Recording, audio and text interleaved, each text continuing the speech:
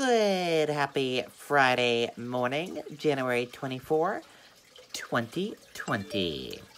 I'm Riley King, and welcome to your morning top news stories this morning on the Riley King Network. Let's begin. And here's a look at those morning top news stories for all of you this morning on the Riley King Network.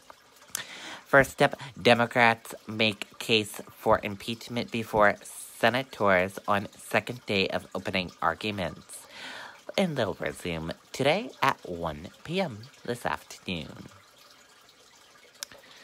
Keen white nationalist accused of making threats through app. Black Ice Pond Hockey organizers say ice is ready. Defendants take stand in his own defense. Bill would prohibit teachers from having sexual contact with students.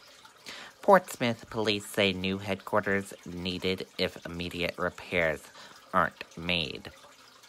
Belmont man accused of sexually assaulting teenage girl. North Country voters weigh choices in Democratic field. U.S. features point to a slightly higher open on Wall Street. Chinese city of 11 million on lockdown aimed deadly virus.